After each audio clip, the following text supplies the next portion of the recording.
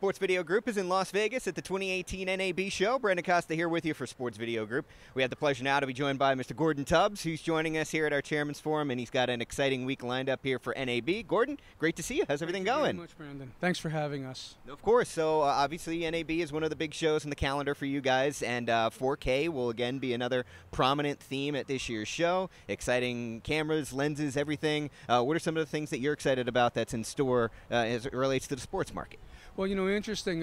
4K is used probably too much. We try to talk about HDR, we try to talk about ultra high definition, or we try to talk about why 4K lenses can be used in many applications that aren't 4K.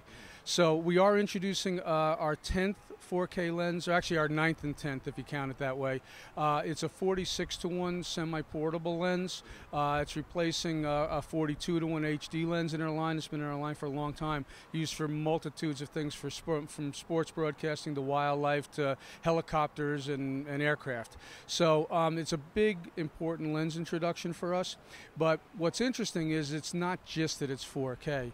On Wednesday morning, Mark Shubin is going to be speaking in our booth, and his subject is going to be why you need 4K lenses when you're not doing 4K.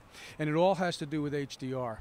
We can really help assist cameras and monitors with the best possible pictures, meaning high contrast, blacks, whites. If we can feed that kind of image to the camera, it makes better HDR images. So the 4K lenses were all designed with that in mind. So whether it's a 4K project, or to be honest with you, whether it's just an HDR project, that 4K lens will make a difference, and that's sort of the story we want to tell at NAB. Yeah, I mean, that's been one of the interesting parts of this whole 4K transition, is that even if it's not being distributed in 4K, you're seeing a lot of people acquire in 4K, whether it's for their own archives to future-proof themselves, or, as you have been saying, it makes better HD, too. It kind of makes your HD look better. It seems like that's a message that's been received and is kind of playing out, especially in the sports marketplace. Yeah, it absolutely is. I mean, for a while, people were saying, well, I don't need a 4K lens. And here we are a year or two later now, and it's, well, I don't need it for 4K, but I need its capabilities. So we are transitioning to that now.